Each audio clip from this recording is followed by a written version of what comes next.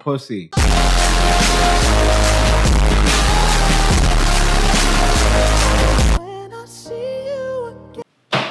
There's nothing that people love more than robbing the elderly at knife point. But when you're not busy knocking up old ladies for their church money, you could just do some hot tricks and keep yourself entertained here. So this is a kind of a hot trick. I'm gonna be using these hot off the presses Inspire cards here. Just because I thought, wow, why not? You spent money. You're giving Alex Pandrea more alcoholic beverages. So why the fuck not use these cards? So here you have a card picked, and then you twist it on them. You have another card picked. So we're having two cards picked here. What a world! What a time to live in. So you have both cards lost and shuffled into the deck as best you know. You're trying to give the impression that you don't know where the cards are here to spectate, and you tell them that we're gonna need something. This is one of those sort of tricks where you look around and you're like, oh, you know what? We could use this. In this case, we're gonna use this this yoga book, Total Astanga. You know, something that you'd find in a normal heterosexual household here. So we're just gonna use this book as sort of a close-up pad, per se. But believe it or not, if I just, I need to find the right spot for this. But if I just drop the cards on the book, you'll see something magical will happen. You saw it? See, one of the cards has turned over upon touching the book. How amazing. What? Are you serious right now? Is this happening?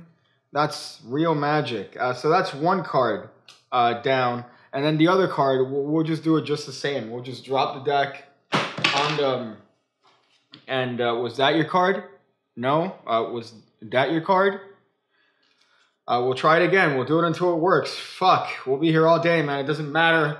Nothing matters. Was that your card? No? Was that your card? One more third, you know, third time's the... Third time.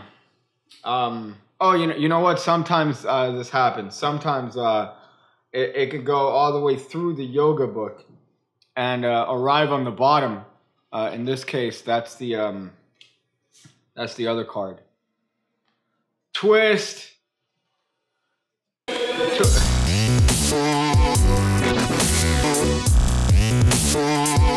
The secret.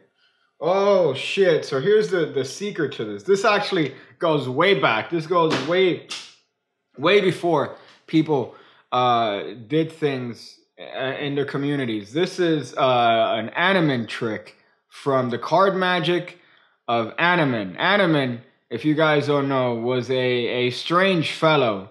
Died very early. In the meanwhile, he came up with very clever principles in magic and very clever ideas in mentalism. So here we have one of his ideas from the card Magic of Annemann. Thank you, Annemann.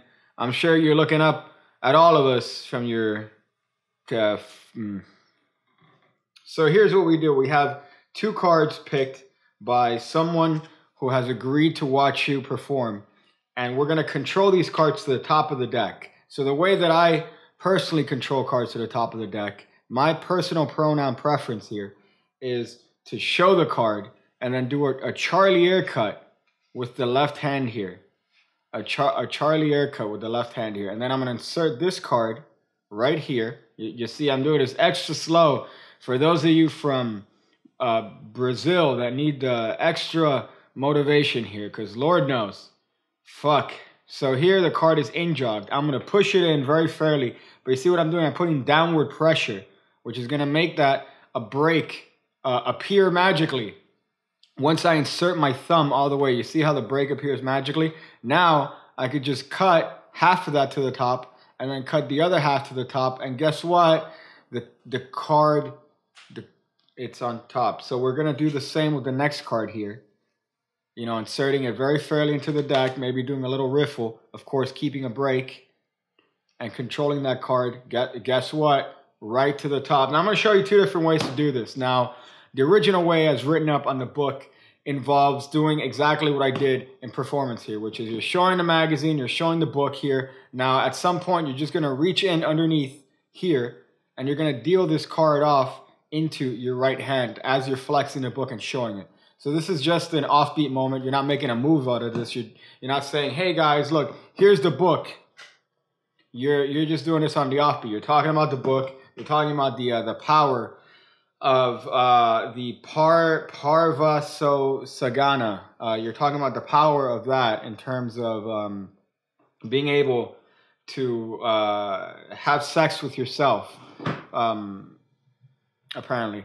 And then as that's happening, you just casually deal the card onto your hand as you're flexing the book, and again, not making a movement out of it, and sneaking the first card below the book here. So you could just drop it, and you're good to go. Just drop it on the floor and you're good to go. Another method, which is something that I first saw in Expert Card Technique, look at the crediting here, is you're controlling the card to the bottom instead, and this time you're sneaking it underneath this way. So what's happening is that you're going to put pressure with these fingers, and that's how the card is going to go underneath. You see this ingenuity here? So as you're showing the book, that card is just being snuck underneath because of this lovely move here. That's from Expert Card Technique. I prefer the easy